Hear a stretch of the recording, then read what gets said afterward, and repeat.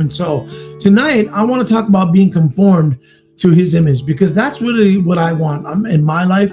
And I know if you're a genuine believer, that's what you're craving right now. And I'll tell you what, I truly believe this. In this time right now, in our world, the way things are going, I'll tell you, as a Christian, I feel like myself being drawn and pulled in even more deeply to the Lord, because, you know, I'm seeing things even in my own life, and I'm questioning even my own self and saying, you know, Lord, you know, there's things in me and there's things that I see that need to be gone. Then Lord, show me those things, because I don't want anything to come between me and you. And I don't definitely want anything to hinder my relationship with the Lord, because, you know, there's a lot of things that can. There's family problems, there's financial problems, there's an attack of the enemy, there's children problems, there's work problems. I mean, you name it, the problems are everywhere. And those things sometimes kind of want to creep into our lives because they're part of our lives.